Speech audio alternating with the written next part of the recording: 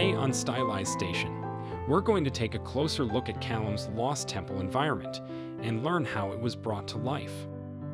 Not only that, we're going to learn about sculpting unique stone assets in Zbrush, creating trim sheets, and creating your environment in Unreal Engine. If you want to learn how to master stylized texturing using Substance Painter, feel free to join our latest course, where you'll learn how to create beautiful stylized textures from scratch, including anime and Studio Ghibli-style textures. I'll leave a link in the description if you want to consider getting the course. Now let's get into the video. Hi guys, my name is Callum and I'm here to show you my environment piece I worked on over the past few months. This was a super fun project for me. It was a really big learning experience, and I'm excited to tell you guys a little bit more about how I did it. First things first, I want to show you guys the concept I based my piece off of. This is a low-res image. I couldn't find the original on his Artstation, unfortunately, but I did a concept by Tim Kaminski. I really liked the layout of this scene and the environment pieces that were in it. I thought it would be doable in the time frame I had, and I had a lot of fun figuring out how to make it a little bit more realistic in how I wanted it. First things first, I had to make a blockout. Blockouts are pretty much essential, I think, in any piece you're doing, from like a gun to an environment to anything really. Level designers a lot of the time will build out just with primitives to show you how levels will flow, and then you build off that. So this is a similar process, except you're doing it yourself to just get an idea of the shapes you're going to have in the scene and try and match your reference as well as you can. If you're trying to go for a little bit different, you can adjust things, but just to a good starting point, it's really clean and crisp, and it helps a lot in the long run because you know what assets are going to be needed. I didn't do the foliage here because I knew I was going to be doing more of that later and didn't feel it was really necessary. After that, I started creating a trim sheet and my door. Since I knew that I was going to be using a trim sheet material for pretty much everything in this scene, because I wanted to try out a new method of modeling in which you use kind of trim materials and decals to hide your seams. This was a fun way to start teaching myself that. I got some critiques which were super helpful and allowed me to figure out the direction I wanted to go. So here were my base decals just showing off, or my base trim sheet just showing off different areas that had the material put on it. Of course, a lot of this isn't finalized or even close, but I just wanted to see the look of it. From there, I played with the door, adding in glow. These are old images I took from a while ago, so they were really low res. They were just to show an idea of what I was feeling with it. Later on, I started adding in plants and a dirt material just to get an idea of, is this feeling in the realm I want it to? At this point, I was really just making assets and plugging and playing to see what looked and felt right. As you can see by the door, there's a lot of weird texturing things that I will fix later when I bring that into Blender, actually, to use their weighted normal system, which is super cool, and I will show you guys how that works. It allows you to get away with flat polygonal meshes while having that nice, smooth, beveled looking edge without having to bake anything. Here I started adding in some rocks and some foliage and such. Most of this foliage I got originally was from Megascans. I didn't make it originally. I just kind of used what I could find just to get an idea of what I wanted. And then I built all of my foliage assets myself in Zbrush and Substance Designer. But this was my starting point, was just building out just this first set of base shapes just to get an idea of what I was going to put in here. Then I got a little further ahead. I'm still not really adjusting lighting a lot. I just have a base blocked out lighting to get it similar to the reference. So lighting and contrast is all really wonky at this point, but I'm just trying to continue blocking out my meshes. I started making the fern and the long leaf plants you can see to the right. Of course, they're really low poly right now, and I up the res later on, but it's just to give me a better idea of the direction I'm headed. Also, the moss is all Megascan data right now. Continuing just some lighting adjustments. Then I got here. This was after a little bit. It seems like a big jump, but a lot of it's just lighting changes and exposure settings. At this point, I also started adding in my own foliage and plants. The ground material is still a Megascan material, but everything else in the scene, minus the moss on the stones, is custom made.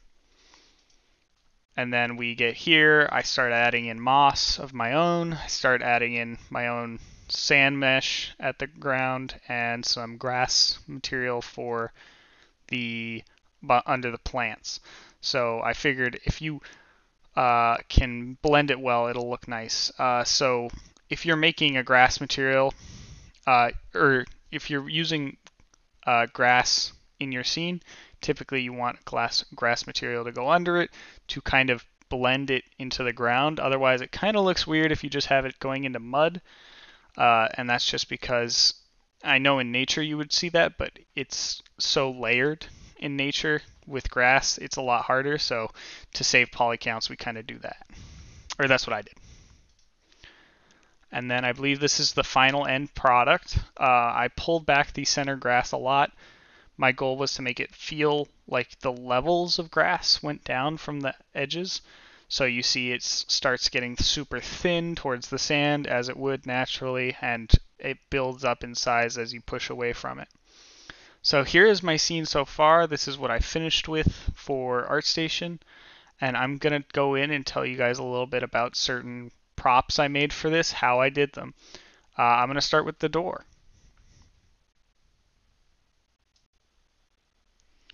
Okay, so first things first with the door is I modeled it out quickly in Maya just to give me a rough shape. Here I am showing you the Zbrush model because that's what I have currently. I don't have the base blockout I did anymore, but it was pretty similar to the one I did for the Unreal scene. What I did here is I basically just took my base mesh, I dynameshed it into the pieces that I knew I was going to be modeling from, and then I sculpted those pieces out. Mostly what I used for sculpting was the Trim Smooth Border, which is a tool you can find in your brush settings under, I believe it's Trim. If I go back here, let's just go to brushes. There you go. Yeah, you can find it in the trim folder. And then another brush I know I used was the planar brush. I believe it's the planar rectangle, and that gives you some nice sharp rectangular edges you can cut off of. So here, let me just give you a quick example of how I did that. Sorry, my computer's struggling today. It's got a lot of things open in it. So just to show you, it gives you those nice planar changes, and it's just a rectangle, but it works really well. And then the Trim Dynamic tool, if I can grab it, is just a similar thing, except it's a brush that allows you to not drag out, but go in and brush in the details you want. I'm just showing you. It can change shape with your intensity, and if you put an alpha on it, sometimes what I would do is just put a rough square alpha on it, and that gives you some nice chunky areas you can mess around with. And that's kind of pretty much how I did that. For the Nordic lettering, what I did was I modeled them out in Maya, and in ZBrush I dynameshed, or I booleaned them out to get a nice clean shape. That's the method I used for this. There's definitely other methods you could use, but that was the cleanest and easiest way for me at the time.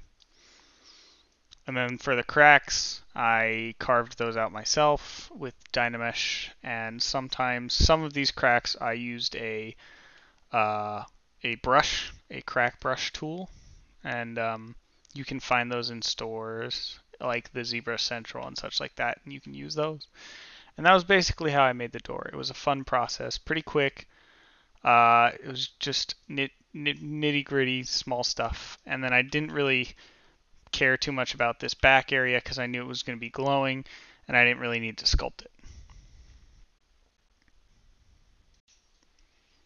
Okay, now I'm going to talk to you guys about the trim sheet. This was another thing that was super important to my project. I probably spent a good amount of time on this just because I knew it was going to be a lot of the focal points of the scene. What I did for this, here, let me zoom out a little bit. I'm using this because I only have one hand currently. What I did is I started in Maya to get these shapes. Typically I would do it in Zbrush, but I wanted to try and see if I could get the curving shapes to feel good in Maya. And then I Dynameshed them in Zbrush and started sculpting over them the same way I did the door to get the dimensions I wanted. From there I started adding in the cracks. This I used for the trim sheet for the edges of the columns and pillars. I did this because I needed edge detail to hide the fact that this was a trim sheet where the edge seams would be visible, and that's what I used to hide those, is these long strips right here. And then you can clearly see these are the pillars' faces. And what I did basically is I took this, I put the normal RGB on it from Zbrush, baked it out, and brought it into Substance Designer to get my material on it. This was just to get the shapes, and then I used the height information from my RGB channel to get the rest of the stuff in Substance Designer, and I colored it in Substance Designer as well. This was pretty fun. It was a new experience. I did take some cracks I really liked that I wanted to use from ZBrush packs to add to my meshes as decals. So these are all used as decals throughout the scene. Everything here is pretty much a decal. This you can clearly see around the door, and then this is on all the pillars. And it's just the cutouts of the UVs are just based around that. And I'll show that in a second. Okay, so here's the UVs for the pillar. I'm just showing off one of the older meshes just because it was already set up in the scene. And what you can see is that I basically just took UV shells of each side of the pillar and set it to the exact part of the trim sheet I wanted it. Of course, all of these pillar faces are all going to be on the same, along with these four here down here. The rest of the pillar is attached to a different material just so that I don't get weird things like what's happening here up top. Of course, I adjusted this later, but you can clearly see that you can see part of the trim sheet up here. But in Engine, there's a separate material that is blending that away and just having that nice stone glaze. Along with that, we have these. So in the pillar, normally there are the seams, as you can see here. What I did was I created these nice trim decals to go along the edge and basically hide that seam while blending into the pillar. And to get that, I basically created a mask that would blend and blur the edge of this to fade into the pillar. And that was how I set up the pillars for in-engine.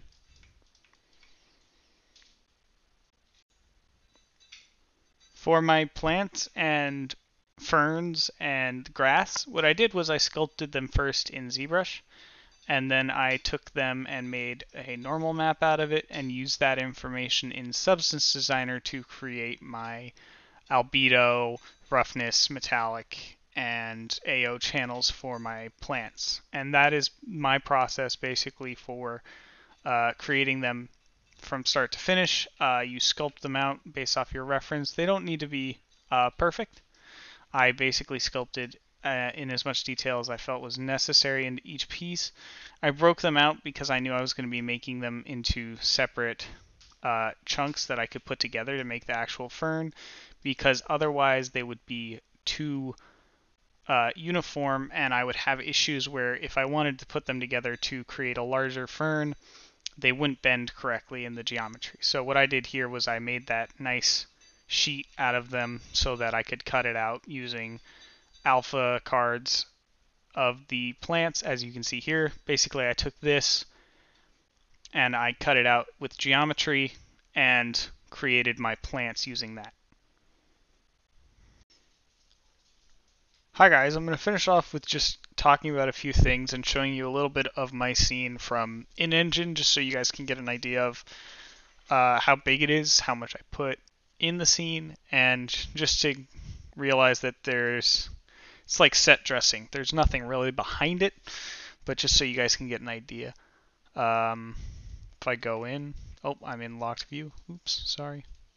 So first things first, you'll notice that a lot of these decals are just floating. At the time, I didn't really know how to address that, and I have come to the point where now I can. I also have that extra wall for some reason, but here is basically my scene, just showing it off. A lot of these chains are floating as well. I was just trying to focus on getting that image and seeing if I had the ability to do so. I also did a couple other camera angles, and this was just to see how things looked in other aspects.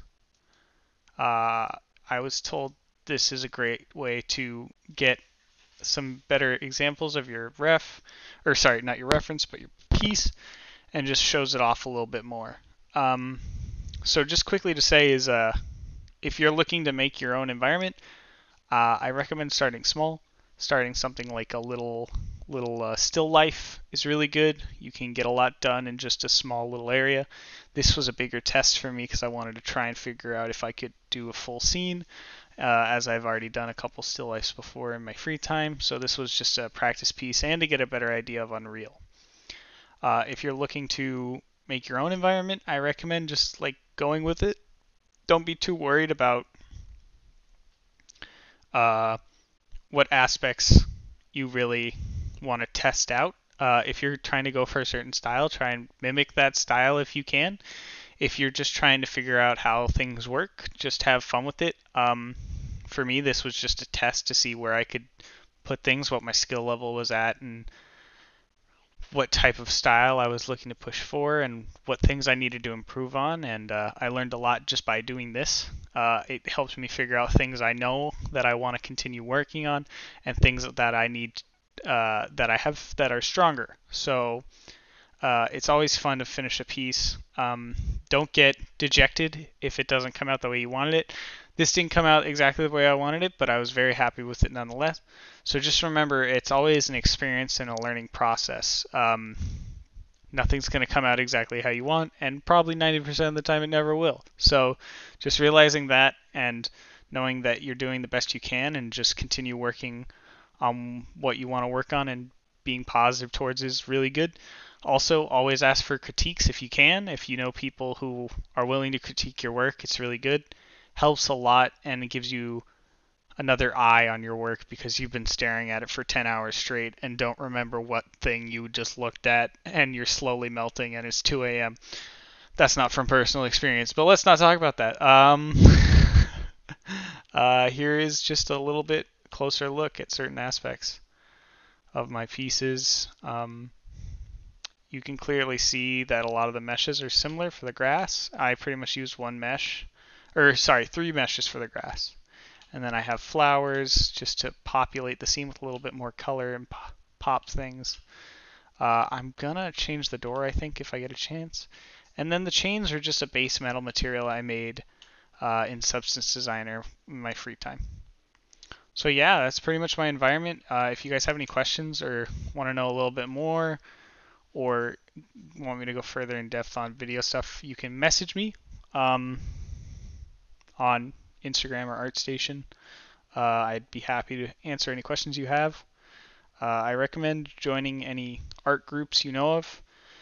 Stylized Station is a really good art group, and you can ask a lot of questions and just get a lot of info. So this is all a learning process for everyone, so just have fun with it. And I hope my rough breakdown of my piece helps in some way to get to where you guys want to go.